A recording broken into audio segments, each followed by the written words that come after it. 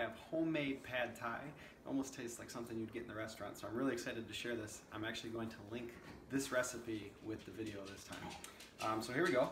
We're gonna get right into it. Basically, the noodles are made out of rice noodles. So we went with this brand, just looked like a good brand to use. So there's 4 servings in there. Basically, how I broke this down for you macro counters is I made this into 4 servings, and then each serving is roughly about 330 calories. So we used, in the recipe called for just shrimp, we threw some chicken in there as well to throw up the protein.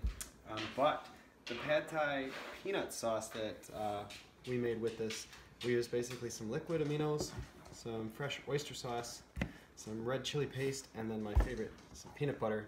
Mix that all together and it is smelling really good, and I can't wait to end this episode so I can go eat it.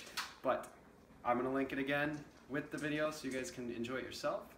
Can't wait to see what you guys are cooking. Hashtag us as In the Kitchen with Coach Dave. We'll see you next episode.